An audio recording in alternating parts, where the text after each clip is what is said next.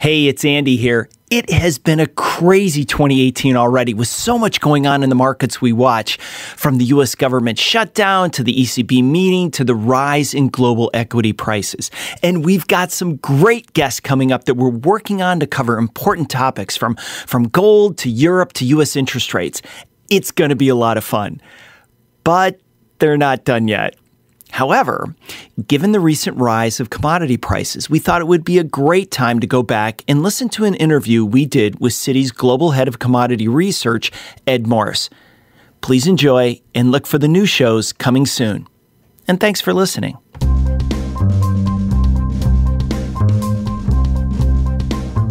This week, we travel to the core of the agency, commodities. These are the things that influence our entire lives.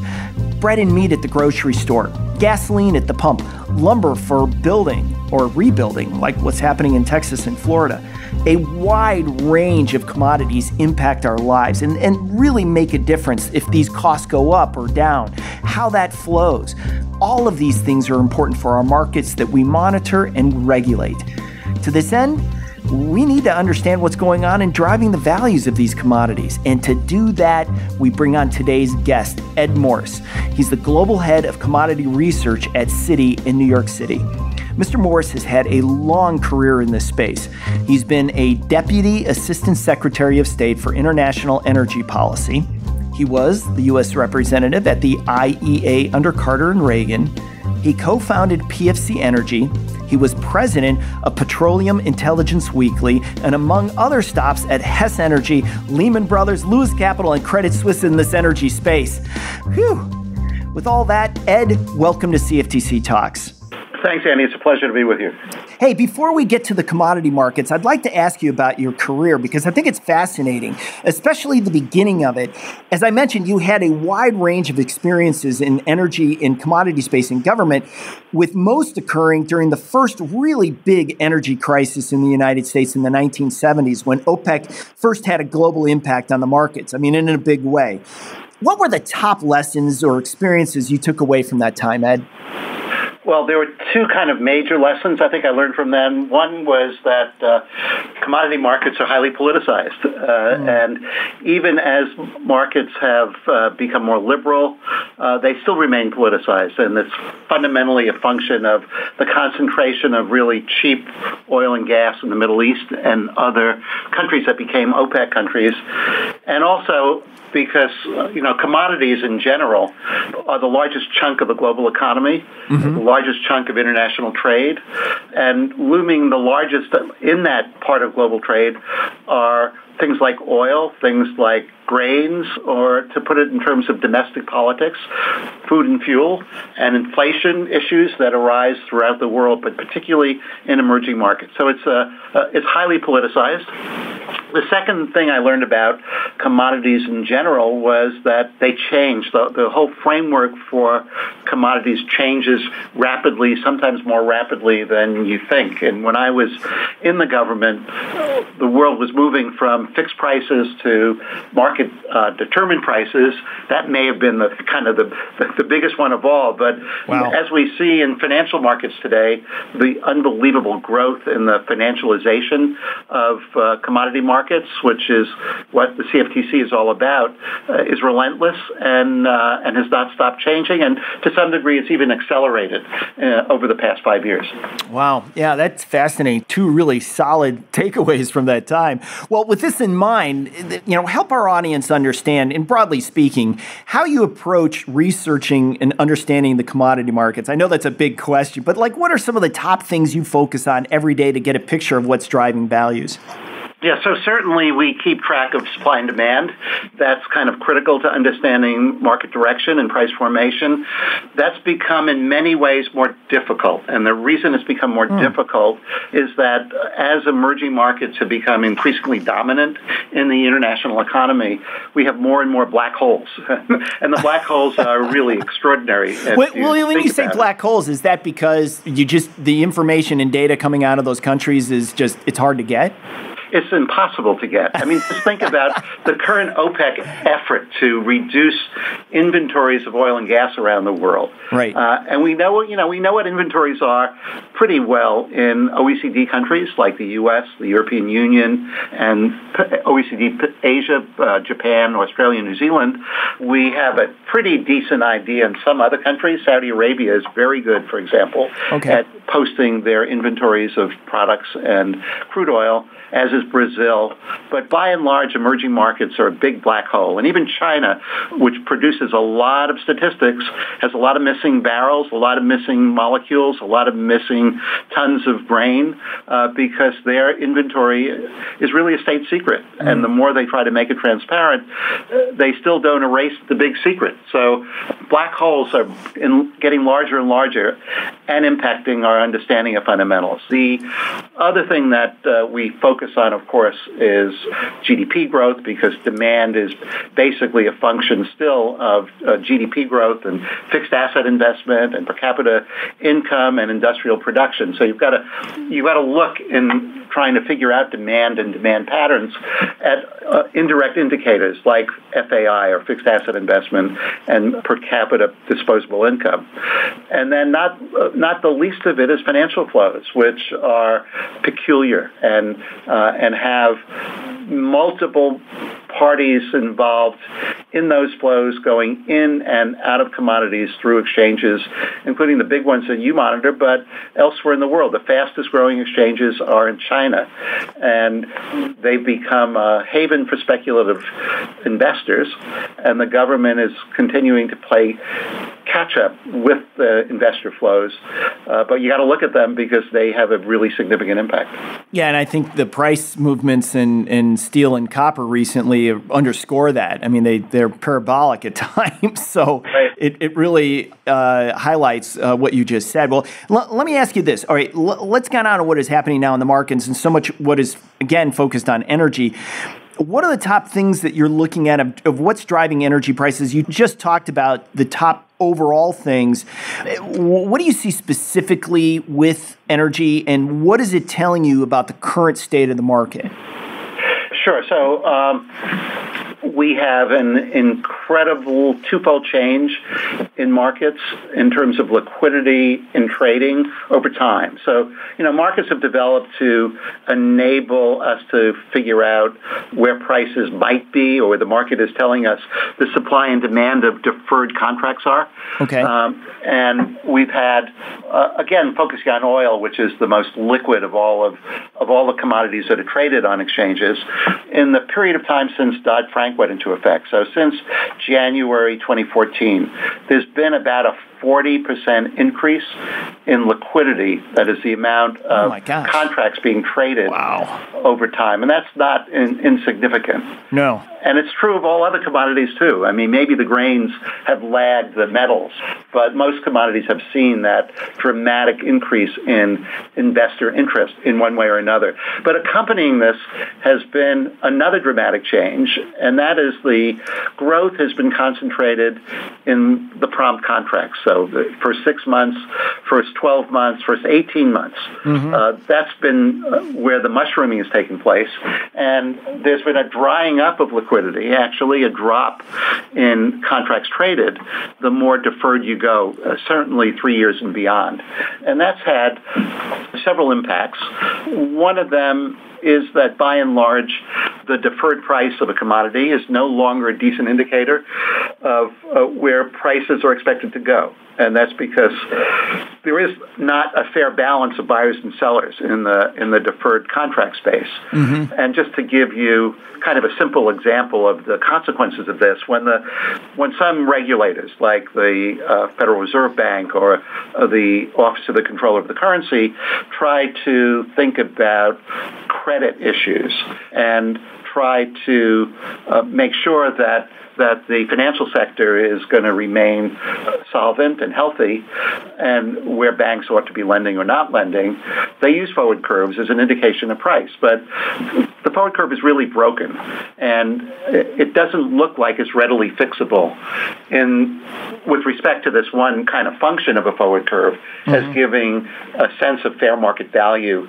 And there, unfortunately, is no other decent, transparent indicator of fair market value. So that second change, the concentration of liquidity in the prompt, has really serious consequences that go beyond just the commodity markets themselves.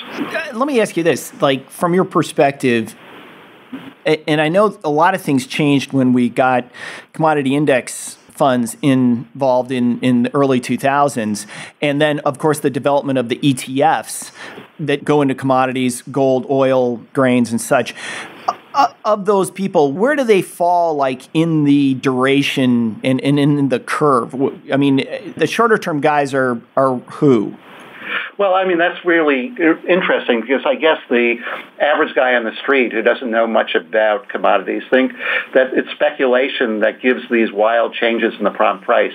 And we've seen these wild changes particularly in the past 3 years, where a year ago and in 2015 and in 2014, the range at which oil, for example, was being priced was $25 a barrel. That's not particularly a stable number. No, it makes it difficult for people who use energy, try to figure out what the price is, what they should hedge at.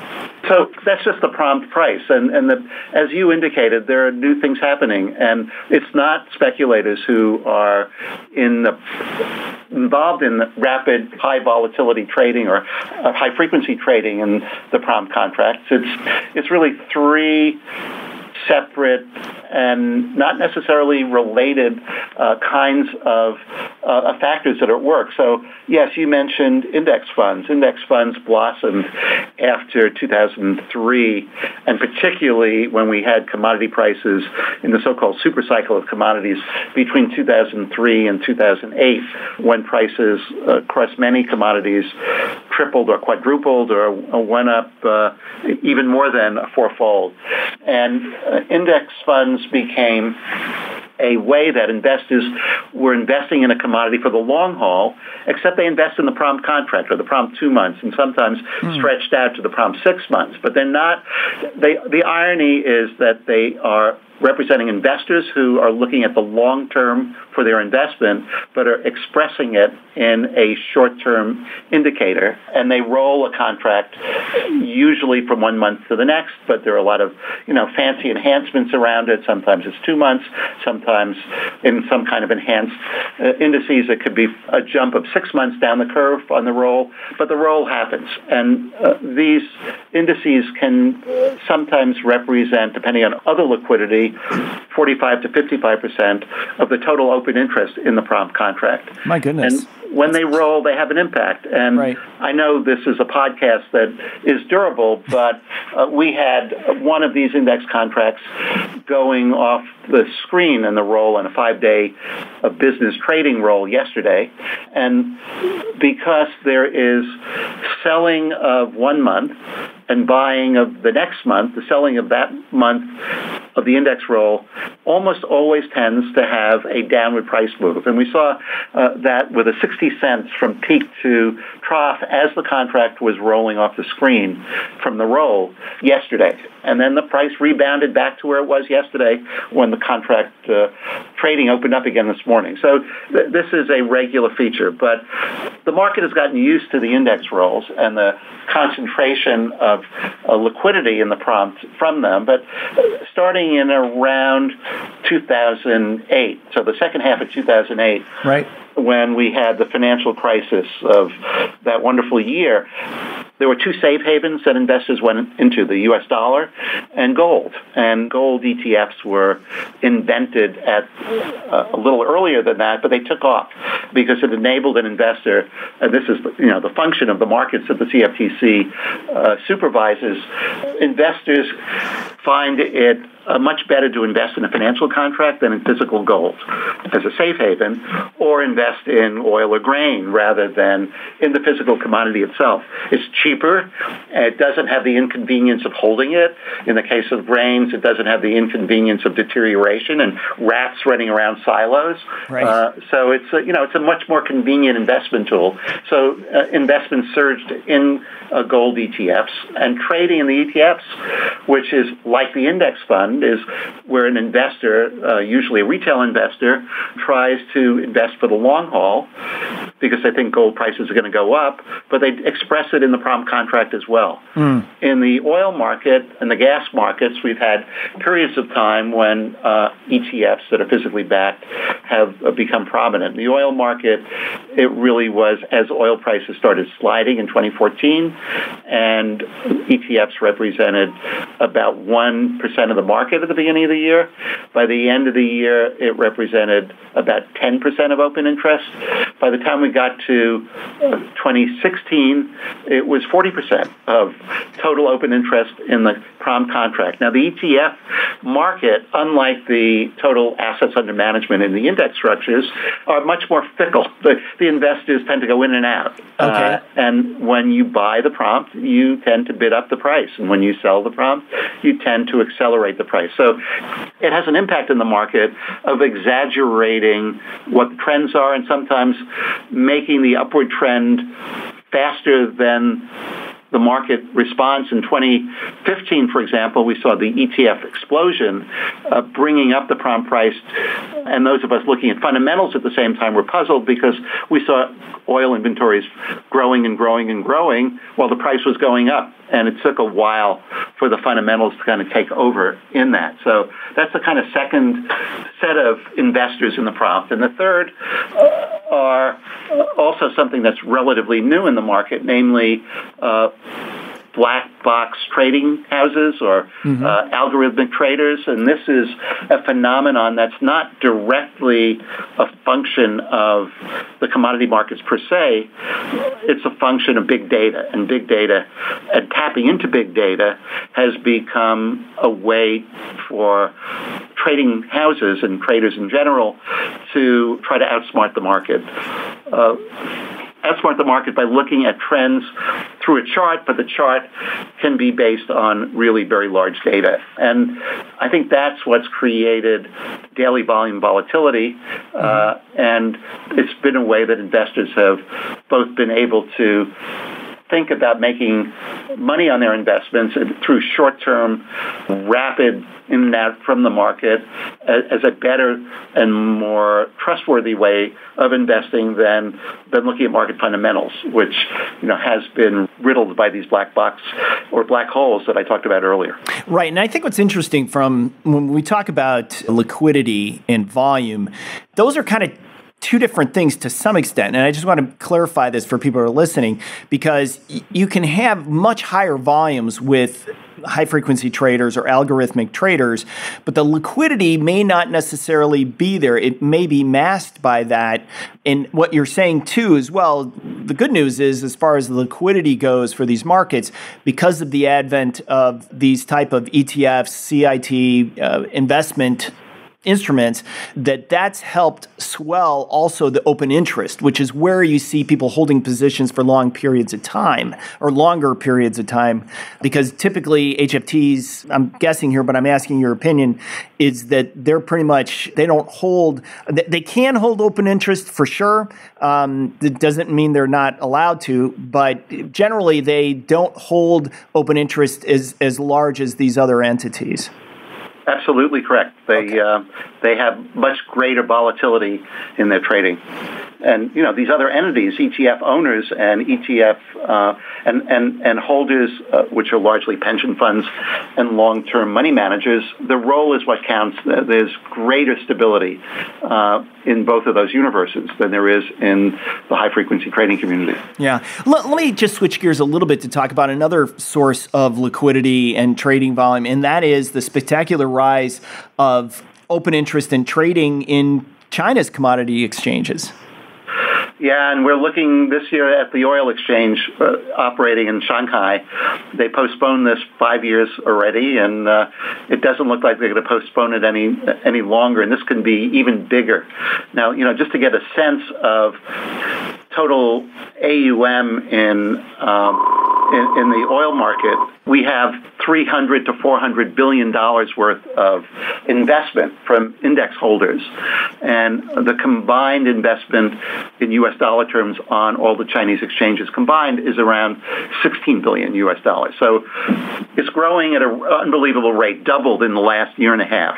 Wow. But it's still small in scale, and when I say small in scale, that's because when we look at indices in the U.S., they are significantly based on the most liquid of all commodities contracts, and those are the oil contracts, the ICE contract for Brent and the WTI contract on the CME NYMEX.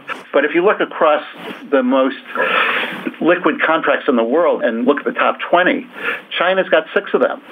It will perhaps get a 7th one when their oil contract emerges. And the liquidity in the 3 biggest contracts is NYMEX WTI, ICE Brent, and NYMEX Gold.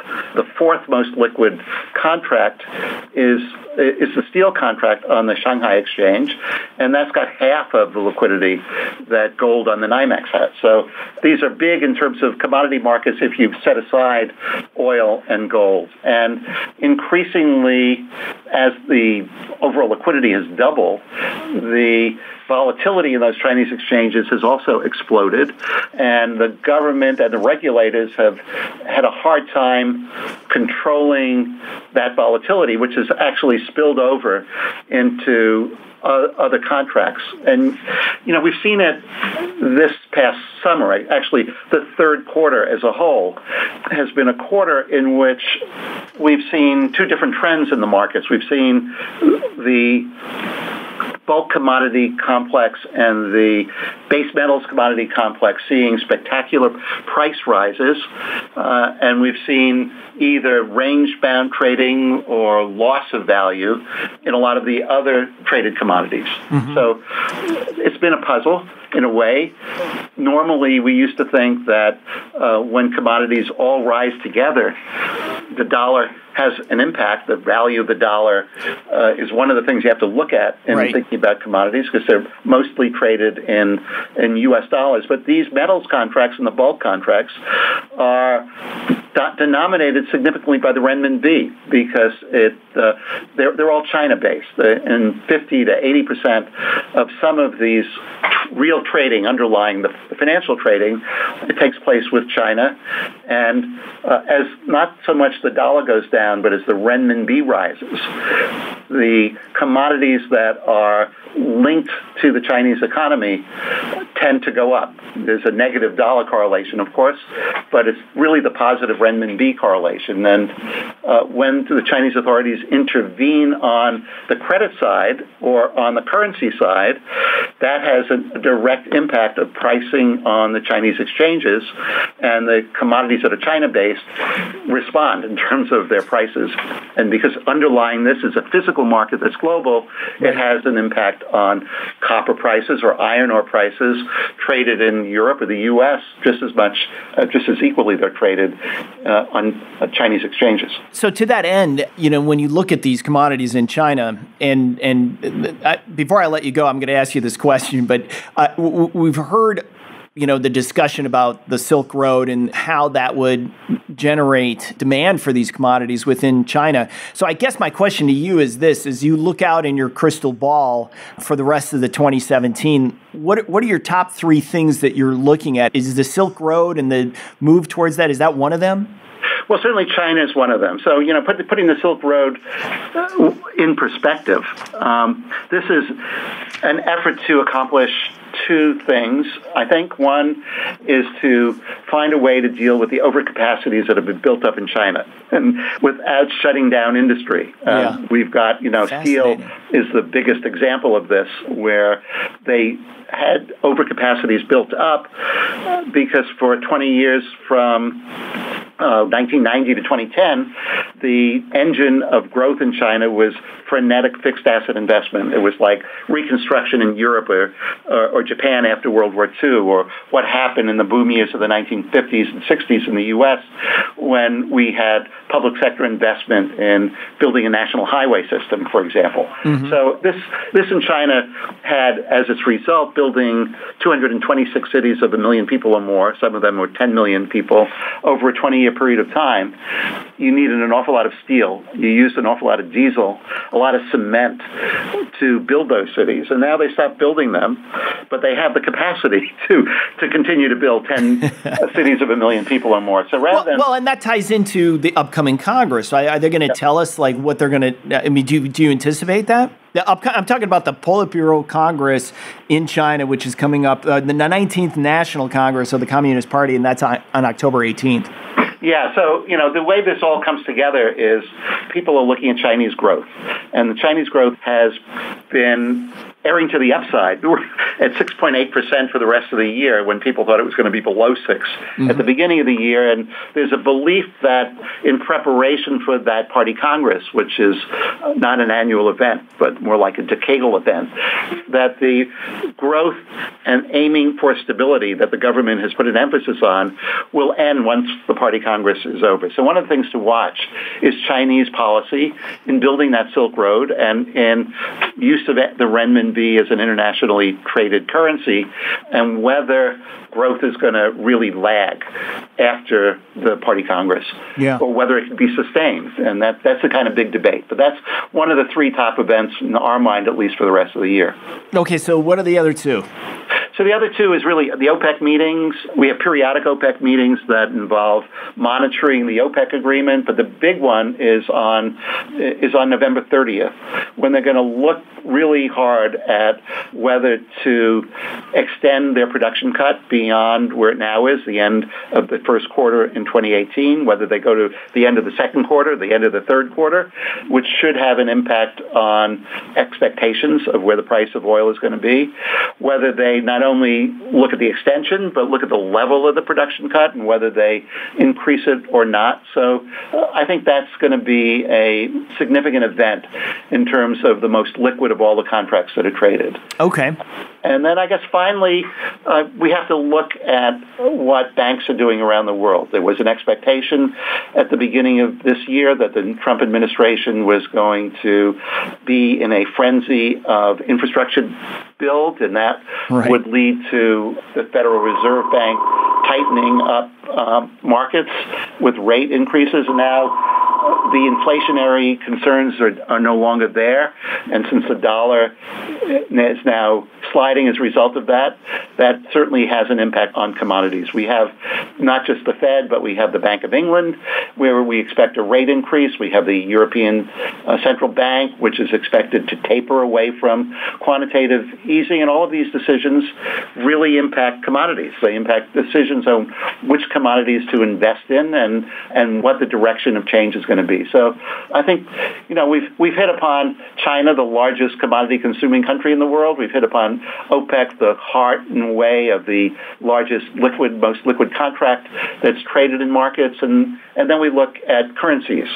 So these are the big issues. And we have 3 sets of events coming up that make us have to concentrate on what's happening.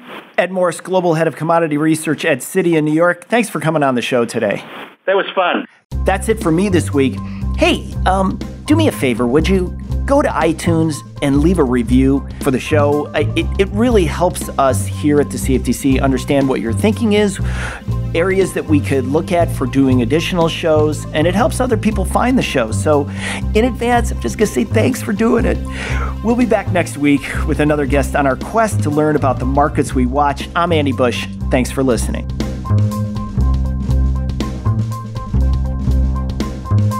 The Wait, we're not done yet. It's time for a disclaimer. The CFTC is providing this information as a public service, and it is neither a legal interpretation nor a statement of CFTC policy. Reference to any specific product, service, trademark, manufacturer, or service provider does not constitute an endorsement or recommendation by the CFTC. The CFTC is not liable to any consumer or any third party for any direct, indirect, incidental, consequential, special, or exemplary damages or lost profit related to the use of the information provided or referenced in this podcast. Selection of guests on the podcast does not imply an endorsement of any particular individual or entity. Many individuals and entities provide similar services to those of the guests. The views and opinions expressed by the guests in the podcast are their own and not specifically endorsed by the CFTC. Moreover, the information provided in this podcast should not be construed as investment advice. Consumers should rely on their own inquiries as to accuracy and relevance of the information incorporated or referenced in this podcast and assume the entire risk related to its use. The CFTC is providing its interpretation of market trends solely to inform the public of a framework for projecting possible outcomes under different scenarios. If you have any questions concerning the meaning or application of a particular law or rule administered by the CFTC, please consult an attorney.